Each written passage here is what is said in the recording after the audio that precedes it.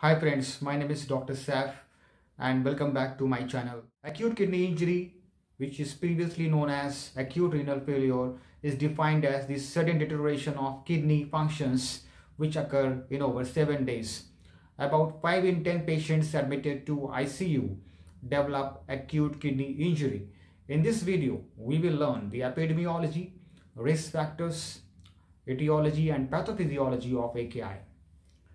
Now, convincing evidence indicates that the incidence of AKI is rapidly increasing, particularly among hospitalized patients with acute illness.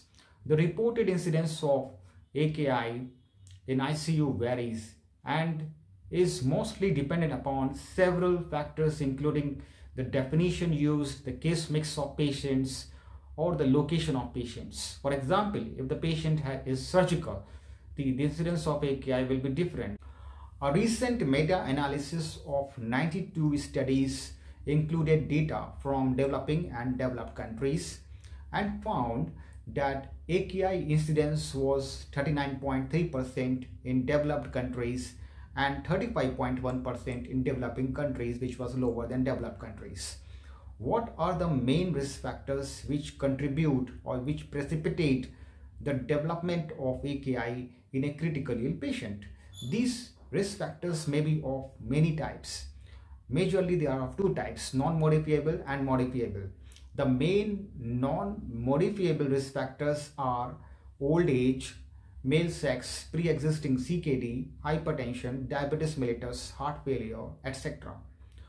On the other hand, there are few risk factors which can be modified, and hence AKI is completely preventable if we could take care of such factors like anemia, sepsis, trauma, surgery, fluid retention or fluid overload, nephrotoxic agents exposure such as antibiotics or contrast media used in radiological investigations. So these risk factors could be modifiable or at least preventable.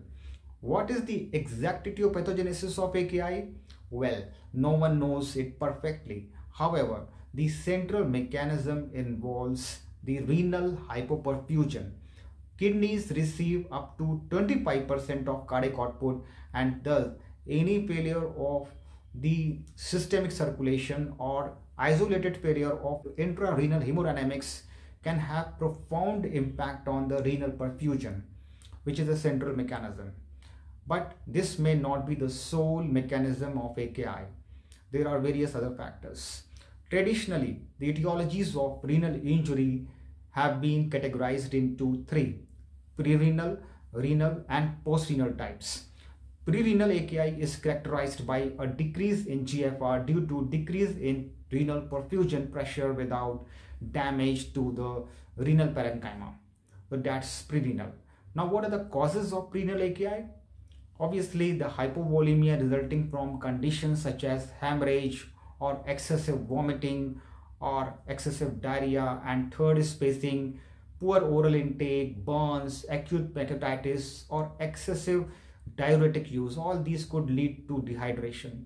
Then the causes of impaired cardiac output resulting from congestive heart failure or decreased cardiac output states like pericardial tamponade or severe pulmonary hypertension or pulmonary embolism, all could lead to a decrease in the renal perfusion and can cause prerenal AKI. Then even sepsis and vasodilator medications, autonomic neuropathy or anaphylactic shock, even renal vasoconstrictions due to vasopressors can lead to hypoperfusion of kidney.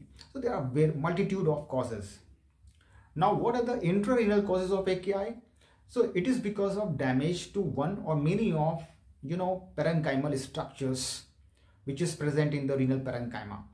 Like there are four structures: the tubules, the glomeruli, the interstitium, and the intrarenal vasculature.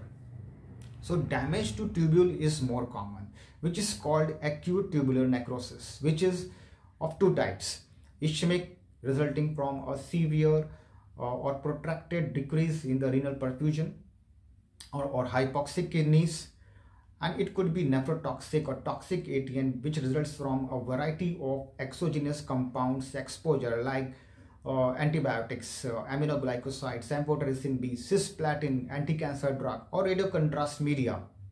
And there are some endogenous compounds which could be tubulotoxic, like hemoglobin in hemolysis or myoglobin in rhabdomyolysis, toxic to the kidneys. AKI from glomerular damage also occurs, especially in severe cases of rapidly progressive glomerulonephritis.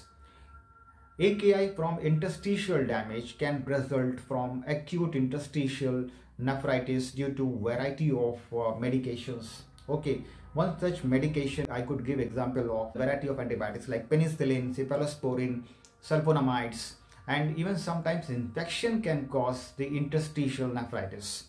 Now we would talk about the vasculature, the AKI from vascular damage, which occurs because of injury to intrarenal vessels, which decreases the renal perfusion selectively and diminishes the GFR.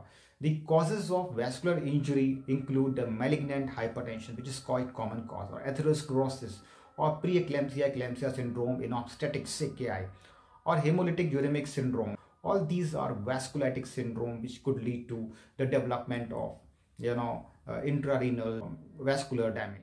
So there are post-renal causes of AKI which are characterized by the acute obstruction to the urinary flow.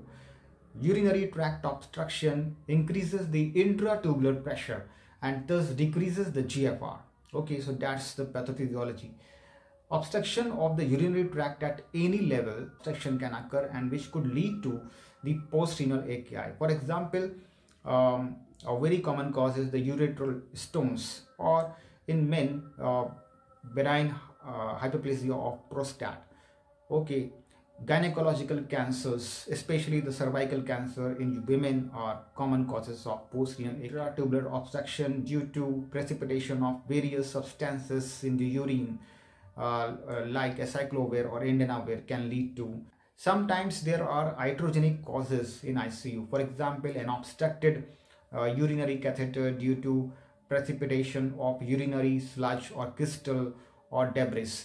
Even catheter kinking is common, okay, which can be a very common thing, and it sometimes goes unrecognized and the nurse informs you of sudden anuria or unexplained sympathetic response on the monitor, and that alerts you the possibility of a post-renal AKI. Finally, I would say you must search for causes extensively in your diagnostic workup. Pathologies coexist. Several studies have demonstrated that a tubular damage may be present in patients with pre-renal AKI, and that is the reason why the current consensus proposed to differentiate functional AKI and tubular damage, and not a traditional etiological terms like pre-renal, post-renal and renal. So that's all for today. I think I have made my points today. I hope I have made this video very simple and very clear. Do share it with your academic friends. We share so many funny videos, right? Can't we share something which can save the lives of critically ill patients? Moreover, you will find them very useful. Okay, so you can find the useful references in the link with this video. Thank you so much.